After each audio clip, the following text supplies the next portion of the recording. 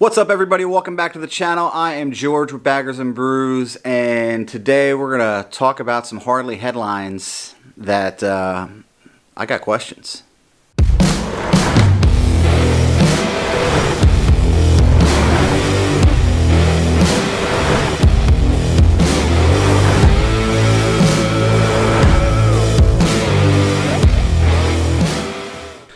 Yeah, I'm standing here in the garage next to the Road Glide, which I have probably not been out on in about 2 weeks because we've been away on vacation, and also have a garage full of parts and stuff to install on both Bert's 2016 Road Glide and my 2021.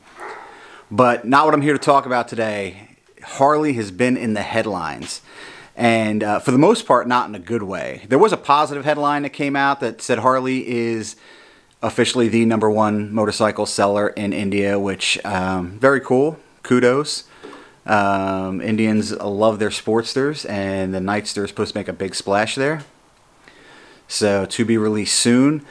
But the rest of the headlines stateside have not been good, man. No bueno. First, they were shut down for I guess like 2 or 3 weeks for production for what was a story that never seemed right. It was for a component or a production issue, and I feel like the real story never really came out. Following up with that, they are looking at an inevitable labor strike to get rid of their tier employment agreements, which it doesn't look like they're going to be able to avoid, but we'll see. And finally, the FTC hit them yesterday, and this was the big one, that said they have enforced illegal warranty language upon their customers. So what does this mean? Well, the FTC, as you may or may not know, the Federal Trade Commission, is a governing body that is set to protect the consumer. It was created by New Jersey's very own Woodrow Wilson, and it's kind of ironic because here's a governing body that's stepping in to say, no, Harley, you're wrong, and your language is not legal, when another governing body, the EPA, actually created the situation that has us in the warranty environment that we're currently in. As you may or may not know, Harley got hit hard with emissions fines. So yeah, so that led to Harley's, a lot of restrictions with Harley exhaust. Basically, if you're going with Harley parts, you're always going to have a cat on the bike. Harley tuners are, very EPA friendly, which means they are not very performance minded. So that was a few years ago.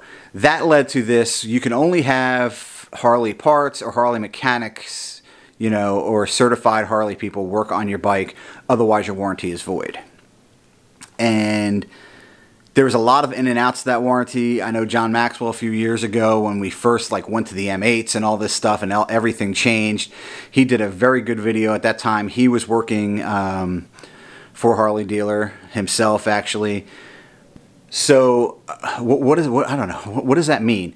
So basically, the FTC said that they can't allow that. So through the freedom to repair, they can't void your warranty for having third-party parts on the bike. They can't void your warranty for having considered a third-party or local shop work on your bike. They can't do that anymore. They're supposed to remove signs and language from their dealerships that state this.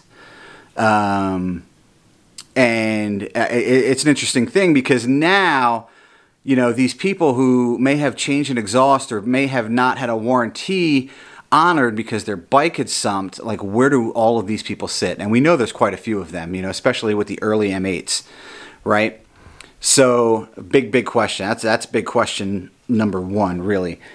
Number two, when you go to Harley's website now, you see this little page right here, which basically says your warranty is not covered by bad installation or improper care or what have you. So if you install an aftermarket fuel controller or anything on your bike, and that fuel controller causes your bike to, malfunction, go south, need a repair, you're probably not going to be covered under warranty, right?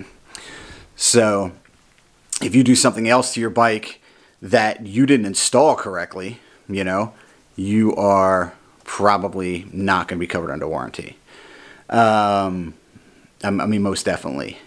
But here's the question. Say you do a stage 1 on your bike, right? Stage 1's good, everything functions well, and then your bike sumps. It looks like they're going to have to cover that warranty. And as you may or may not know, Harley dealers are independently owned, so it's going to be a battle. I think for the consumer. I don't think this is the end of the line, you know, necessarily with this topic. It is also open to public discussion for the next couple of weeks until the FTC makes their final decision and lays down the final hammer on what their verdict will be. But I just wanted to get it out there. Let me know in the comments if Harley has voided your warranty, because I got to tell you, I'd love to know. And I'm sure there's got to be, you know, there's got to be somebody out there. And listen, hit that subscribe button, hit that like button. It means a lot to the channel. Doesn't cost you a thing, and we'll see you in the next one.